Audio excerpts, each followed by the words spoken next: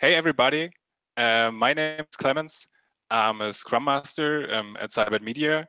Thank you very much that you all been here, like all the watchers from outside for this tech talk. And thank you very much that you three are here as a speaker for the day. And you three have all very interesting talks that you will talk about today, and which kind of like all are about diversity, which is like a very, very important topic. And I'm very happy that we can have you three here. And so thank you very much.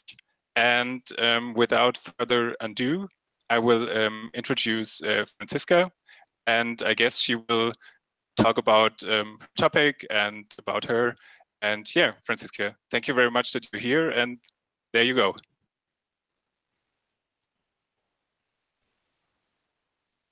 Oh, you're still muted, Franziska. That was a slip up. I'm back. I was just saying, Clemens, that thank you for introducing us. And the topics that we're looking at today are basically at the intersection of diversity and tech. And this is one of the urgent topics. And the meetup actually originated when I started talking to Paul, who is sort of the brain of a lot of these meetups, about the fact that there is more that we need to do. And there are a lot of topics as well in diversity that we need to look at, not just, let's say, gender diversity, but also go above and beyond that. But also, as I said, put a focus on that as well. I will be talking about accessibility for developers today, because at the end of the day, inclusion matters. And how you can do that, I will elaborate in my talk. So a little bit about me. My name is Franziska Hauck. I'm a people lead in engineering. That basically is an engineering manager without being an engineering manager. So I manage currently 3 IT teams from a coaching and disciplinary point of view, but not from a technical point of view. We have tech leads in the company for that. I'm also a freelance consultant on the side, in developer relations community, also a bit of recruiting, and obviously accessibility. And I've recently become the co-organizer of the Accessibility Meetup in Berlin. And in a couple of days, we will have a meetup on neurodiversity. And I'll invite you very much to attend that as well. We have also one Microsoft CTO who will be speaking about his experience of being on the autism spectrum. You can all find me on Twitter under the handle _Franzied. So please tweet as much as you can about the contents of this event today, so that we can spread the message of increasing diversity and increasing accessibility. Currently, I'm also knee-deep into developer stats for Germany. So if you want to know anything about developer insights, job market, language interests, and so forth, don't hesitate to reach out to me. So why am I talking about this whole accessibility for developers topic? A short while ago, when I was giving the talk, there was this big astonishment that there are blind developers out there.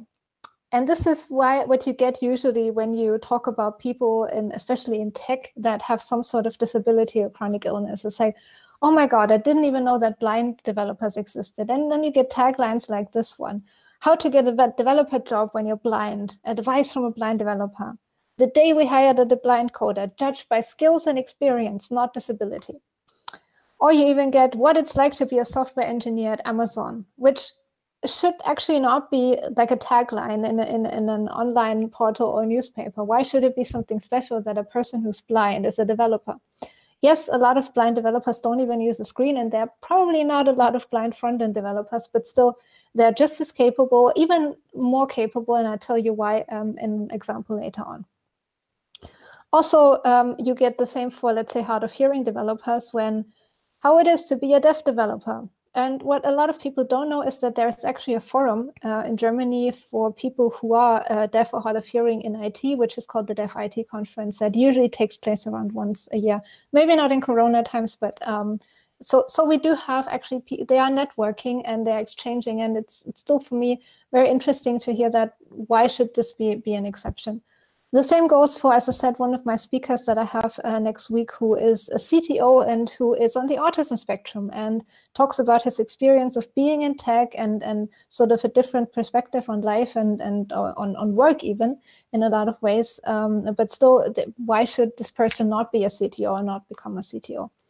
And then also what I recommend also just in general is the Accessibility Club in mostly Germany, they're active here, but also in a couple of other countries where there are a lot of meetups where you can learn about all sorts of conditions and challenges and also how tech can help with that. And this is also one of the reasons finding the community and exchanging with the community made me realize that there are these different perspectives. I myself live with chronic illnesses that are not really well researched. So it's always a challenge of explaining why I do things differently. But even more so, I wanted to speak up for those that basically, or what peers and supporters can do to enable people who have a disability or chronic illness. So if we look at what are we actually looking at in the realm of accessibility, we need to understand that there are different kinds of disability. There's not just one kind. The most, let's say, apparent one is having a visible disability. So a person sits in a wheelchair, they wear glasses and carry around a stick. So they are obviously in some shape or form motorically have motoric impairments, or they are blind, or have not such a good vision. But then there are also non-visible disabilities that are not apparent at first glance, maybe because that person, it's just, you don't see it when they move around, or, but it's still there. And then we also have temporary disability. And this is what not a lot of people are aware about. But imagine someone has an accident and then goes to surgery. Temporary disability can also be when you, for example, take care of your young child, and then you always have one arm full, right? So you only have one arm to move around. These are a lot of the perspectives that tend to be forgotten, especially in tech. And we need to understand that before we actually move on to the solutions. Then there's the whole vast field of chronic illness, to which I belong also. Some of us are well researched, like, for example, diabetes, asthma. Those are chronic illnesses that are very well researched. I have chronic illnesses that are not very well researched. So please join me every year in celebrating the Rare Disease Day. This is a very important day for us. And ultimate category is also neurodiversity, which is not a disability per se, but it's important to know that with neurodiversity, so for example, ADHD, being on the autism spectrum, having Tourette syndrome, and so forth, come different mannerisms that are often not categorized as weird or as non-standard at first glance, and also challenge some people in just seeing, acknowledging that, embracing that, and also questioning, or leads to the question of how can we actually support people with that. But the thing is, accessibility is not just something that we look at for chronically ill or disabled people. Disability is the design of products, devices, services, and environments so that they are usable by everyone. So it's not just, let's say, for the special people, and I put that in quotation marks, it's enabling access for all people at all times. And this is where it also ties into the developer experience. Developer experience, when we look at the concept, is, when broken down, is basically what kind of, or how are the tools and how are the environments designed so that developers can have a great experience coding, providing the great products for the end user, and so forth. And this is, when we look at it from a monetary perspective, also a vast field and a very valuable field in a way. So the more we can enhance developer experience, the more also everyone in the company benefits, and this also impacts then the development of products at the end of the day. So how can you actually do that? I've been talking about all these kind of definitions, and don't worry, you don't have to know it all at the first glance. But I want to leave you with a couple of tips and easy to take away things that you can do in your everyday life at the workplace to ensure that people who might need a bit of extra support are welcomed and embraced. And I brought with me 3 friends of mine that I would like to introduce you to. The first friend is called Samira, and she's a backend developer. Samira was promoted to senior backend developer at Singapore SaaS provider Calendar Candle. She has been deaf since the age of 5. She experiences severe back pains due to arthrosis. Samira needs time to realign and focus. She chose Calendar Candle because there was already a hard of hearing developer, so she wouldn't be alone. She finds it challenging at times to interact with her colleagues. And she wishes that sign language interpreters were available more often in the company. Especially the interaction bit is challenging for Samira. I once worked with a deaf developer, and he was basically glued to the cell phone all day long. Why? Because it enabled him to communicate with his peers. And in Samira's case, most often when there are group meetings like stand-up or there is a retro, then for her it's difficult sort of to follow. But there's a lot actually that you can do to support Samira, or if Samira was your colleague. And one of these things you can do is to have subtitles or captions in meetings. Nowadays, with technology, that works really, really well. Also for people that are not, let's say, completely deaf, but hard of hearing, or need some other kind of printed out language support. So you can just add a Google meeting, a Google Meets link, or some other link where there is a functionality to transcribe what is being said, and you already have so much more support for people on your team. As I said, cell phone to use that. Give people that might need it, even though it might not be, let's say, super apparent always. Give them a cell phone so that they can actually communicate with their surroundings without any, let's say, mediums. Having a sign language interpreter. Nowadays, probably with the Corona and home office situation, I would imagine that a lot of these services are also offered online. And in fact, from the perspective in Germany, there are government programs that will finance sign language interpreters that come to your office and interpret. We often had a sign language interpreter come in for the larger meetings, and that was sort of also had this mass effect of if there's one person that can benefit from that, 2, 3, 4, 5, 6 persons can benefit from that. So really, really efficient, and it might be a good thing to look into what your country provides on that front. Having a good workspace setup, especially with Samira's back and her back pain, just providing her with a setup that is good for her. Let her tell you what she needs, and then you can set up the space accordingly. Also with people who are hard of hearing, it might be good to place them in a setting where they can see who is approaching so that they are not surprised when somebody just comes up to them. And also ergonomic devices, standing desks, anything that can help in that situation, that is tailored to Samira's situation specifically. And what I've also found very, very useful in a lot of situations is just having a quiet room. Sometimes the medical room is used for that, so that Samira can withdraw to that, can refocus if she needs to, and then sort of step out to her colleagues again. Obviously, I'm talking about this whole situation when we're all back in the office again and all together. But even just thinking about that in a home office situation, there are also a lot of points that you can take away for that as well. Meet my next friend. Name is Charlie, QA engineer. Charlie is lead QA at London gaming studio Game Buzz. They are a wheelchair user. They are able to walk very short distances, though. They have an undisclosed autoimmune disease. They fear the team's planning days. They cannot make use of the provided food that Game Buzz has on offer. They feel lonely as they are the only one in the company who is different, or who is, better said, perceived as being different. So how can we support Charlie if Charlie was your colleague? Charlie immensely benefits also from a good desk setup, especially when they need to go to the toilet. How can they make sure that they don't need to walk long distances? Flexibility in remote working. For Charlie, it's very, very beneficial to work remotely so that they don't have to come to the office every single day, because public transport is challenging moving around with the wheelchair. They don't always get the support that they need. So just having the flexibility of having team members remote already supports Charlie in a great way. Also, people who are out on the team. And what do I mean by that? I'm a person, I speak very openly about my chronic illnesses, and I also did it while I was job hunting. A lot of people that I speak to who have a disability or a chronic illness, they fear repercussions. They fear that they might not be hired, that they might be punished for saying that because they are being perceived as weak or as different or weird or something like that. So having people in the workplace who are proud and out and talking about this and are not being afraid, people who show courage, that gives people like Charlie a setting where they feel comfortable talking about what they are dealing with. And especially with their autoimmune disease, obviously, this is something that is still steeped in a lot of mystery.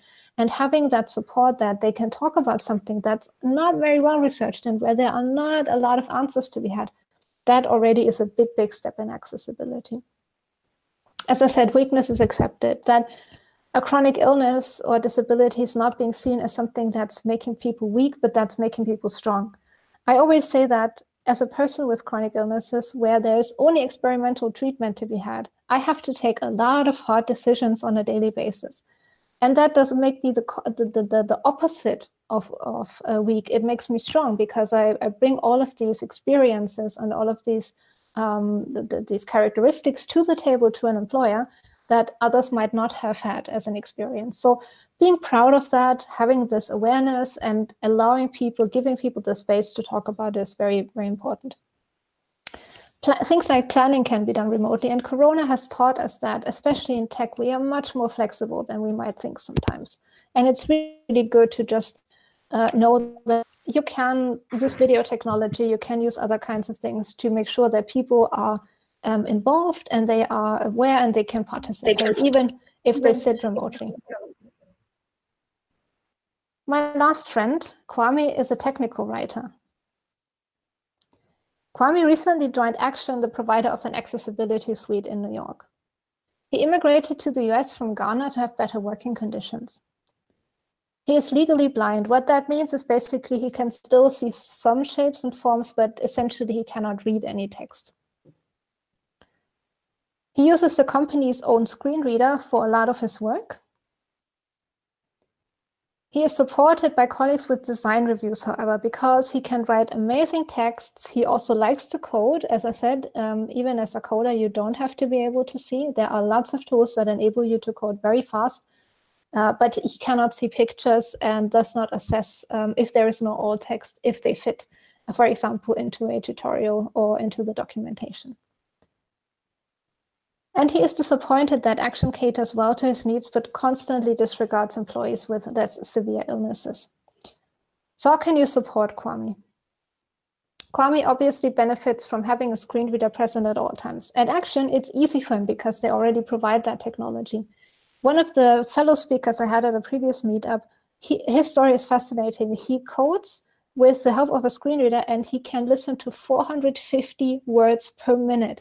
Imagine that. This is the power of voice technology and people that are trained to use their other senses in that way. And he does it in English and in Finnish, which is just mind-blowing if you think about it. He codes completely without screen. This is amazing. Kwame is the same. He can, with the screen reader, he can navigate really well through programs and software and everything, but it also has to be made accessible. We talk a lot about web accessibility in the, let's say, in the field of accessibility. But web accessibility is something that you need to be consciously invest into. Same goes for tooling. If there is no functionality to move around with the keyboard, for example, or some other aspects like color contrast and so forth, the best product can be the best product, but it won't be accessible. So for Kwame, this is essential. Also having voice technology not only at his workplace, but throughout the building can help Kwame move around, orient himself, and so forth. And when we look at the colleagues that Kwame was worried about, what I found really, really useful is to have, for example, things like anti-bias trainings, where you may have some exercises where you explore this whole perspective that a healthy person might never have had before, that there can be different realities in this life and it's okay. One person's reality does not have to be the other person's reality. It's about embracing that person and making sure that they feel welcome and that they can thrive with whatever they need to do that. So this is very good. There are also a lot of other formats like diversity training and so forth. A lot have a strong focus on gender diversity, but not only. So we all see diversity from this intersectional point of view where it's people of any background that is perceived as being different, we all benefit from having a different perspective and seeing the other people's reality. And what also is really, really helpful and beneficial is coaching.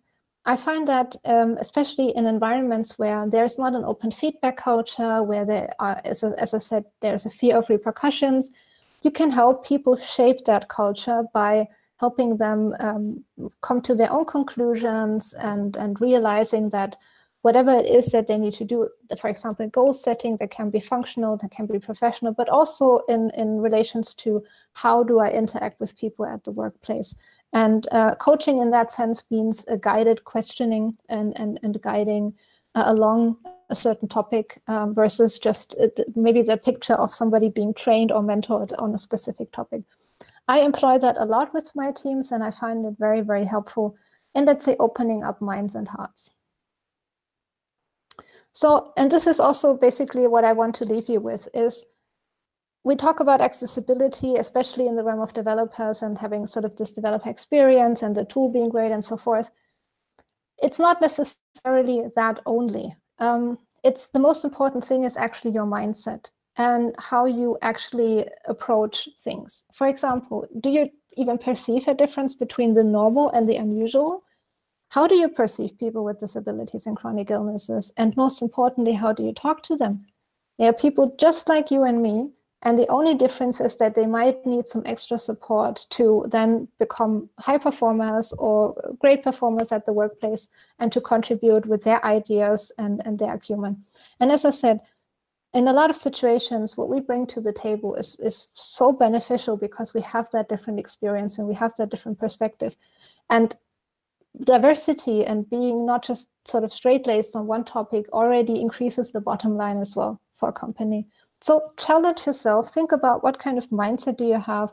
What do you do when you visibly see a person who you perceive to have a disability, or if you hear that they have a disability, what goes on and what happens with you? It's always good to question yourself. And basically, the most important thing that I want to leave you with is heart. Heart is the best thing you can have. Show heart to your colleagues in any kind of situation you can imagine, and they will thrive and you will be able to support them and you will find solutions together, because if there is a will, then there's also a way, definitely. So just to ramp up my talk, who do I get all this wonderful info from? A lot of it is personal experience, obviously, in managing IT teams where people also work there who live with chronic illnesses. But I have to say, Twitter is an amazing source. There are a lot of people with disabilities who communicate openly. There is a great community that supports itself. So I can definitely recommend, if you're looking for resources, to follow people on Twitter that have the topic of accessibility, let's say in their communication, in their profiles, but also to do the research yourself, and also, most importantly, to listen to people, to hear what they are saying, what they require, as I said, in the workplace, and then you will be able to support them a great deal.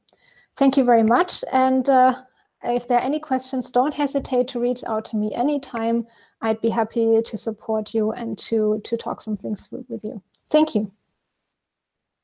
Thank you, Franziska. This was very helpful, very nice insights, as well as, like, especially for me, who, as a man, I have like issues with the correct pronouncing of like stuff and like talking. A lot of things that you said in your talk is like, it's for a lot of people new, and thank you very much. Like, I had a lot of epiphanies for myself here, so thank you as well for me very much. And Clemens, one other thing, there Yes. are more people around you with chronic illnesses and disabilities than you might realize, because not a lot of people are open about it, especially when it's not visible. So just keeping an open mind is great, because then people will be comfortable and will be telling you things about themselves. But this is like really interesting, because when it comes to mental health, I kind of like already have this kind of mindset. But like after you talk, like I see now that there's like a way bigger and broader like way of different kind of like illnesses and stuff that affects people. And I just guess now that a lot of people like my like near like workplace have probably these kind of things, but obviously are not that open about, because I don't know, they fear and stuff. And as that helps me to think of that, and I guess do stuff differently than at work. So thank you very much for that.